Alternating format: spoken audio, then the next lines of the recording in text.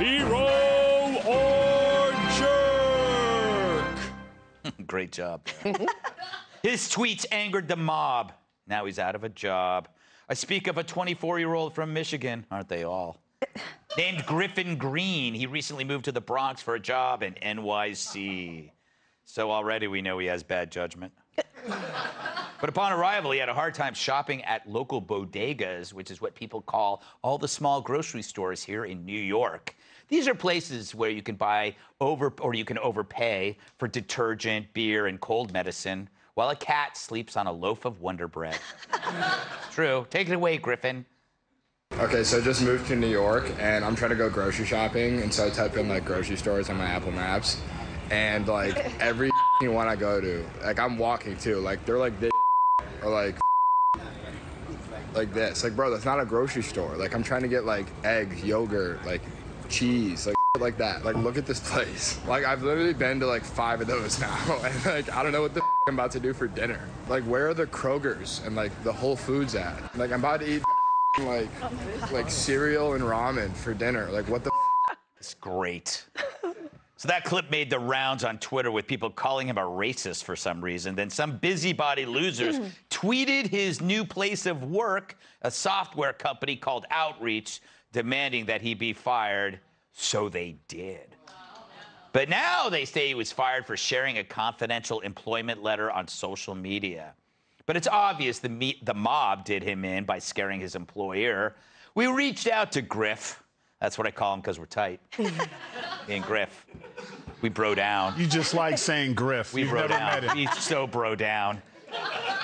And he says he never meant to trash the neighborhood, adding, quote, "Through this experience, I've learned that food deserts are a huge issue in some urban areas across the country, New York specifically. I had no idea this was what I was walking into. I was essentially a golden retriever that stuck his nose in a bee's nest and got stung." No. It's a beautiful analogy. No. We'll be doing greeting cards. He also filmed himself buying food from bodegas and then distributing it to the homeless. Oh, boy. Which is fine, I guess. But when I do my charity work, I never record it. That's just tacky. Also, they won't let me bring my camera into the Chippendales dressing room. Jeff, hero or jerk? I got to pick one of the two? Yes. I don't know. Oh, you can come. You can go. You can say, well, was he right to be fired? No, I don't think it was his second day on the job. I know. And also, I was shocked to find that he works in tech. This guy's a tech guy. Yeah, I know. He doesn't look like it. But also, you know, I think we learned a lesson here. You know, he's a bro. That's why people are mad. You know, I live in Los Angeles. I'm a bro. I'm a straight white guy. He's got to know you got to lie. Yeah. You got to lie every day if you want to keep working. Every day I have to say, like, oh, nice to meet you. They go, I identify as a wolf. And and my moon rising. And I go, yeah, me too. Nice to meet you. And I say, oh, men can have babies. You're like, duh. Duh. You lie so you can work. There you go. There you go. He was naive. He was a victim of his own naivete, Tyrus. Did he say any truth in there? Everything he said was accurate. He just maybe films a little too close to his face for my taste. But I hope he's been, and I just am shocked because you know how you knew he was from out of town? He paid for everything. Like, that fool should have been, if he was... What, you all steal? What's happening? I'm saying, you haven't been in New York in a while. I didn't know. I'm saying if he would have robbed every place he went at, he'd have been a hero. Yes, that is so true. The only thing he did was he made some jokes. Right. He didn't single anybody out. And he gave food to the homeless. Yeah, cancel this guy. Yeah. You know, I hope this inspires him, because usually the stories like this will turn into this guy starts opening grocery stores all over the East Coast.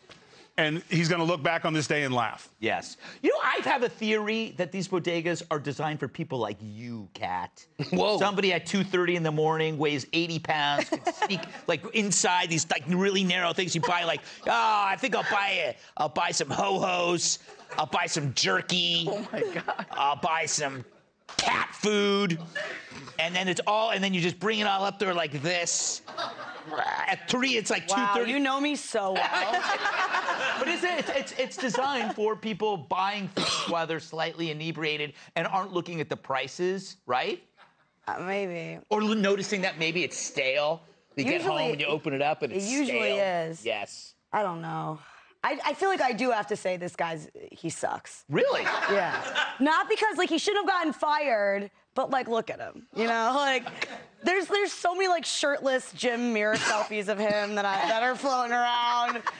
And he's just, like, the kind of guy that would be, like, hitting on you at a bar and just never understanding, no matter how obvious that you were being about not being into it. And he gets all excited when the chain smokers come on. Like, he's like... You are describing your husband. Yeah, I resemble these remarks. Isn't that your favorite? No, my husband has the... I love him so much, but he does have the musical taste of a Forever 21. Yeah. Does create issues sometimes, but we can talk about that later. You know what, Emily? I have to say that if I was probably closer to what he was, like back then. I mean, like if I had social media at that age, I never would have survived. I wouldn't have a job. Right. But the point is, we didn't. Thank Yes. God, so we don't have to talk about it. Everything's cool, actually. We were perfect growing Yes, up. exactly. Just keep that lie alive. Exactly. I did nothing bad. I feel like the company breathed a sigh of relief when they saw that he had posted that offer letter. They were like, oh, Yeah. yes. Right. Because now we actually do have this legal hook. And then they threw in, though, that comment about how they're dedicated to inclusion and diversity, just in case the mob comes after them, too. You know, there was a GoFundMe account, like, set up for him. He's already raised over $4,000 for himself. And the whole reason he got That's a lot of Axe body spray. Yeah, exactly. It's a lot of top ramen. He's Yeah. locked into a year lease. So he was saying he's like screwed because now he doesn't have a job and he is stuck here for 12 months, which is like $1 billion. But I mean, to your point earlier, he can just go to Chippendales. Or we could hire him. Hire here. him. What should he do? Yeah. No! We already have his twin. Who's that guy? Andy Arts. Who's the guy in the back that you guys use sometimes to talk about? Andre, the guy who. Andre, he's on our Yeah, he's always the guy who's asking the monkey to have sex. That's his one role. It's the only time you hear his voice. That's Andre. So Yeah. he's like, you were saying he's like Andre too. He could be our Andre. Andre, yes. They would compete for your affection. You know, this is the last bastion of persecution are the bros. Can we admit, though, that it's not racist, at least? Yeah, yeah. Right. Yeah, he wasn't might be a racist. dummy. He might be young and stupid and on the Yeah. internet and definitely zoomed in. I agree with you. Yeah. But it's definitely not. We're all racist if we think bodegas aren't grocery stores. That's Yeah. not a racist statement. No, it's No, he didn't say anything racist. Yeah. Hey, Sean Hannity here. Hey, click here to subscribe to Fox News YouTube page and catch our hottest interviews and most compelling analysis. You will not get it anywhere else.